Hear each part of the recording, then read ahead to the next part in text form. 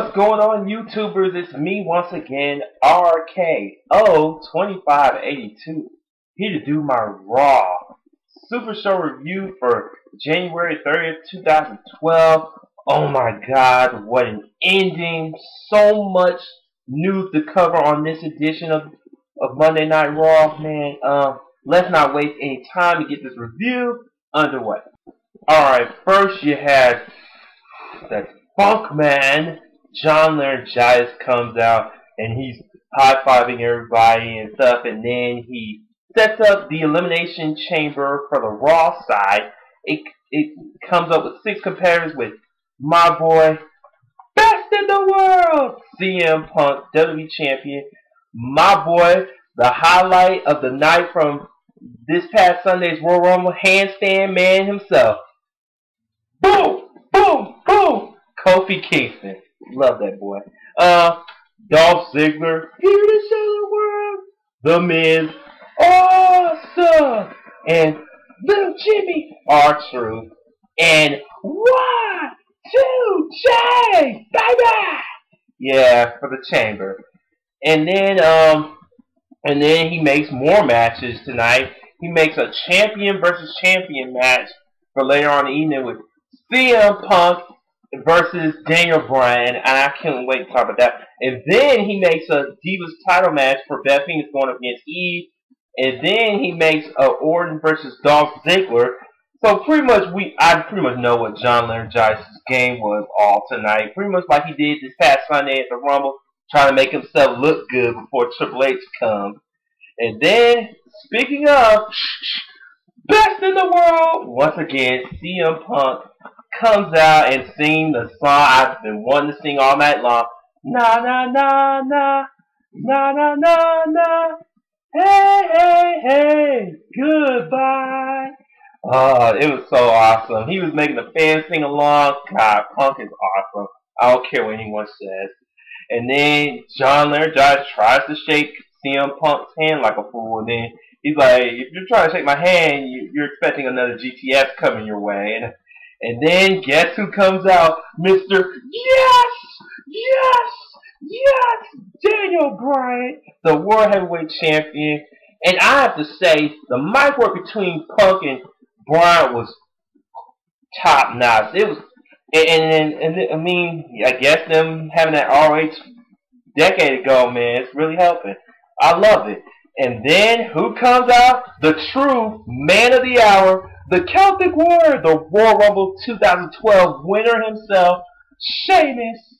And pretty much he was, trolling the champs, trying to screw their minds and stuff. And on top of that, like Punk, he was snubbing at Johnny Ace too, hoping he gets fired tonight too. So it was so awesome to see Punk, Bryan, Sheamus all in the same ring. 3 of my favorite current wrestlers in WWE right now. So what a way to kick Raw off with this promo. Alright, the first match of the night was Randy Orton going up against Dolph Ziggler. And might I say, this was a really good match. Good way to kick off the show, like I said, along with the opening segment. You had, Wade Barrett up in the skybox, talking crap about Orton, trying to set up for their match going into this Friday SmackDown. And, Orton, Ziggler, like I said, gave a great match. Ziggler does his drop kicks, Orton does his moves. I like that superplex they did, and I thought for a moment Ziggler was going to beat him with a sleeper, and then that famous move, and then once Orton hit his trademark DDT and stuff, he ends with a BAM! RKO. 1, 2, 3. Randy Orton's your winner, and gotta look good going into this Friday SmackDown when he faces Wade Barrett once again. Alright, now we had Funky Summer Raw. Yeah! Mama! Somebody call Mama! Bronze Clay time.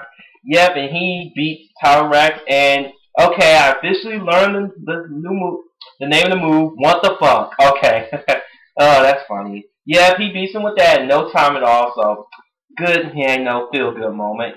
Alright, now the match that I really enjoyed tonight, the champ versus champ match between best in the world, CM Punk, and the World Heavyweight Champion. Yes! Yes! Yes! Daniel Bryan. I don't know what is it with Daniel. I just love doing that. I mean, at first I was against the heel turn of Daniel Bryan, but after him improving with it, I actually like it. I love it. You had Daniel Bryan do a Mexican surfboard attempt. I mean, my God, Punk and Bryan were going back and forth, and I enjoyed every freaking second of it.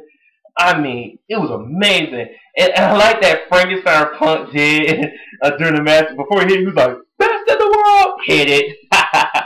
Awesome, awesome, awesome. I mean, and then just when Punk was about to end this match, here comes Y2J throwing Bryan out, and then he hits Punk with the code breaker, and pretty much, you know, Bryan won by disqualification, and of course Bryan does his usual, yes, yeah, yeah, and pretty much Jericho's standing tall, and I'm looking at like, what the hell is going on? And pretty much for most what people have been telling me, I think this might be the setup start for the whole CM Punk versus Chris Jericho match going into WrestleMania, maybe. Who knows? I guess we'll find out.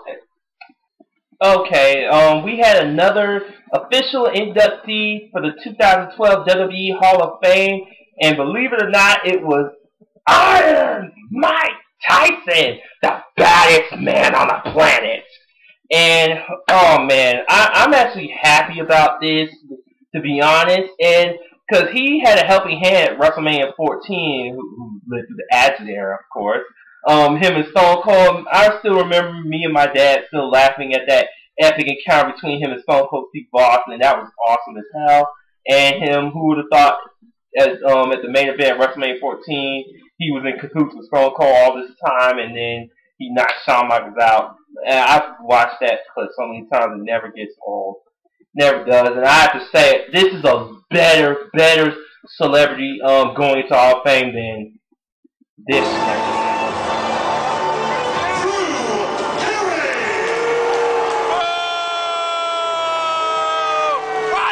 Alright, next match tonight was The Miz Awesome going up against KOFI Kingston. And not to be far behind, you had R-Truth on commentary. And then this was not a bad match. It was pretty good.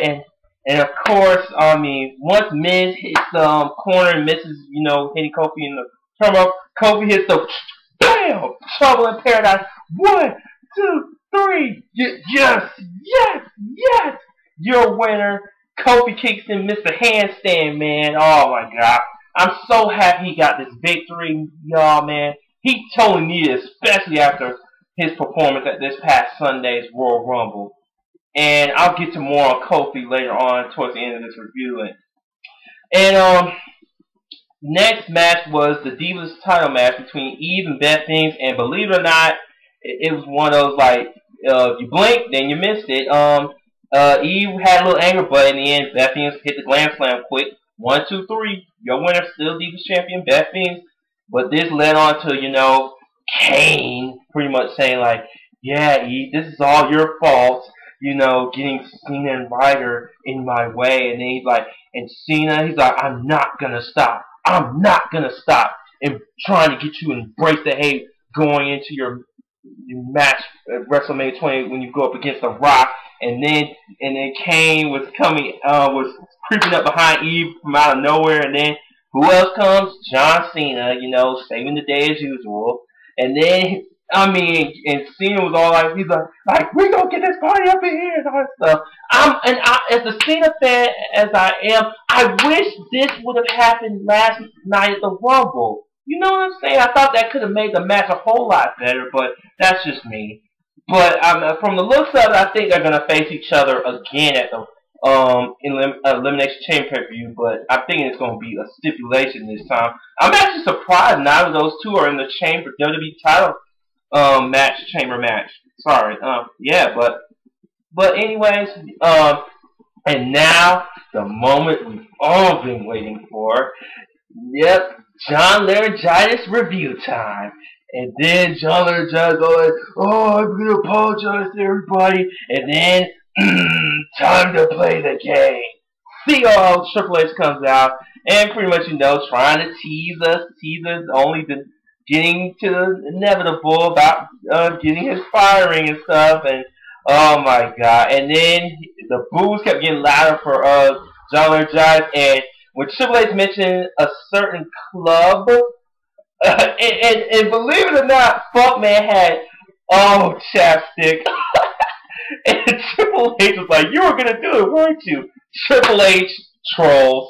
Oh man, awesome.